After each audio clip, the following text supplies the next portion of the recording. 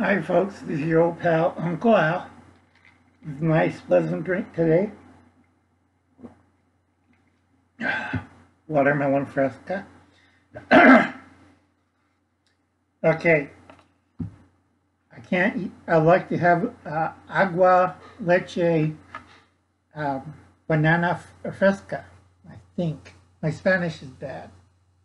I like those. It's a kind of fresca made out of banana milk. I really enjoy that. Okay, old school prepper. This is a VR for her. There's 5 crappy items of preparedness for beginner preppers always buy. Let me find her channel. Let me show you where she's at. I'll have it upside down.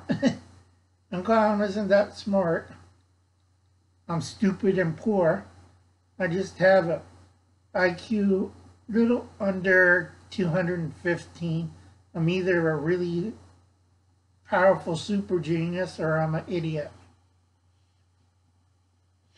And I take 2 different tests because a lot of people look at me and they think, I'm going nuts. Could be.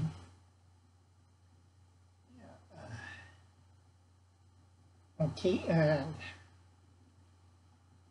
there's old school prepper Martha right there, and that's her video.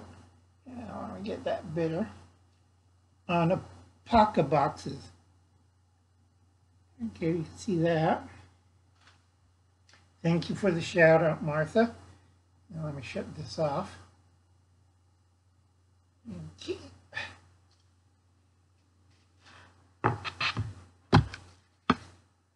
Please check out all these people's channel. Why I don't like, I always comment I'm not 12 years old. A lot of mystery boxes. I have a list right here. 5 crappy things beginner preppers shouldn't waste their money on. Number 3 is mystery boxes. You get a surprise box. A whole bunch of stuff. It's a con. Alright? Don't do it. Go to a thrift store. You find better stuff. Or I'll ask Uncle Al and I'll take you to the hardware store. We'll make better stuff. Ever made a flamethrower? Okay? Mystery boxes are fine if you're 12 years old. It's like opening a little gift. It's like a lot of these. This is why I don't really do a lot of unboxing. It's like opening a little Christmas gift and you're 12 years old and you show your friends. I don't do that. I'm a grouchy old man. Okay? Number 1 thing I really hate, and a lot of preppers do it all the time, constantly, if they run out of material and don't know what the hell to talk about. All right? Flashlights. Okay? I got knocked in the face by a little old lady last rush around Christmas. She was freaking out. We're not going to survive, blah, blah, blah. And she punched me across the face. And if anybody remember, I had my eye dotted out pretty well. Broke my glasses too. Okay, enough with the flashlights. Grow up. Number 2, pain in the butt, crappy thing. Batman and the Boondocks or water filters. Get a good water filter, preferably from a trusted company. I showed a lot of people on water stuff. They're handy. Know who's making them. Make sure you get the right kind. If you don't trust it, throw in chemical taps. Another thing, know your water source. There's a lot of water you cannot drink.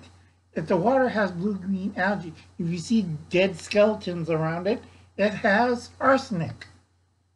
Or uranium, or a whole bunch of things. This water is fine. But I'm getting bone cancer and something's falling off my teeth. Yeah, right. Or better yet, let's drink pool water. Again, number 2 that I really hate, water filters. Get the right kind. Don't trust your life on a live straw or any kind of straw bit. Or this one works wonderful. I don't trust nobody. And a lot of you guys are using the water filters wrong. Well, we put this brown and green water into the bag and voila, it comes out pure. No, it doesn't. Wake up. All right. Number 4 that I really hate, and I'm not 12 years old, are pre-made survival kits. Yes, if you buy our survival kits, you get these little 8-ounce bags of water. What? And these wonderful nutritional food blocks. I feed my cows that. It's the same company. We just wrap it up and call it food blocks for humans. We also feed cattle. No. If I'm making a survival kit, I'll make it myself. All right? Pocket, regular size. I don't put in the kitchen sinks, and I don't multiply. One item, one purpose. Multitask it, but one item. That's my second one, number 5. Yep, number 5. Fire kits, pre-made. Really hate those. With a passion. Okay, you gotta keep it simple, folks. If you get a box and you pay $26, I got a stick and a rope and a little block and I'm supposed to rub it and make fire. After an hour, he didn't make fire. He wasted $26. I took him over to the hardware store, picked up a pine board, cut it up in 3 different pieces. We made fire in about 15 minutes. Okay? Old school knowledge, know what he's doing. Not wasting his time on. And this fire kit has a lighter, a magnifying glass, a ferro rod, another ferro rod. Okay, Uncle Alan keeps it simple. Uncle Alan's tired and it's wet, and I'm fed up. Railroad flare and a half pint of high octane gas. Instant fire all the time. All right, I don't screw around. All right, if I want to make a fire, hey, pint of gas or half pint of gas and a road flare. Beat that. All right, simplest pie. Keep it simple. Food buckets. Me and Gil was on this rant a couple of weeks ago. You could check out Captain Patton's Family Compound on this. I really hate the pre-market high-tech food buckets. A lot of them are poor quality. Some of them are very good. Other of them are crap. Okay. And that's, I know I went over 5, but 4 and 5, I mean,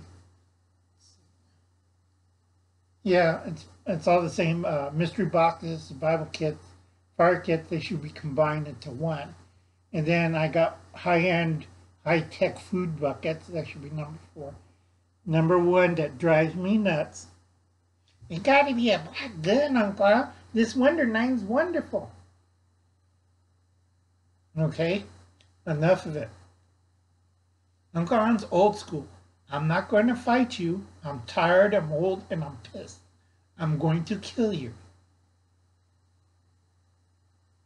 I'll give you a warning. You pass a certain point, you don't have a head anymore.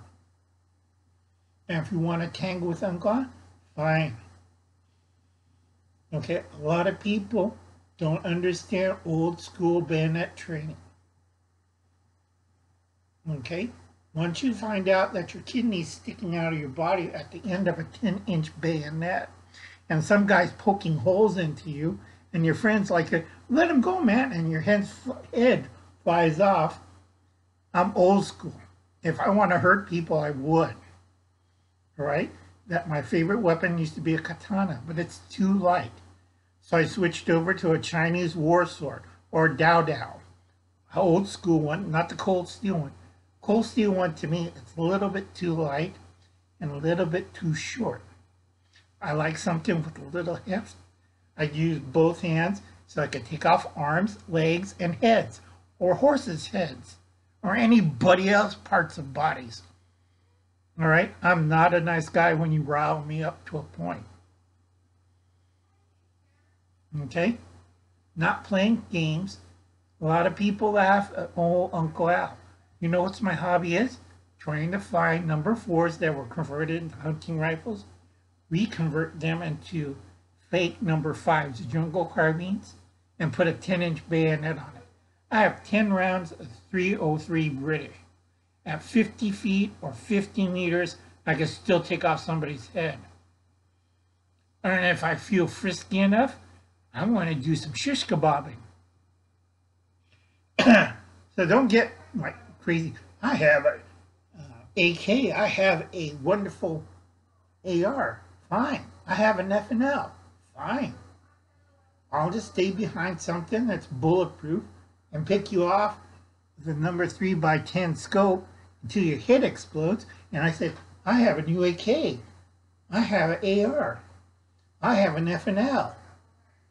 Okay? I'm calling, don't play fair. I'll shoot you in the back of the head.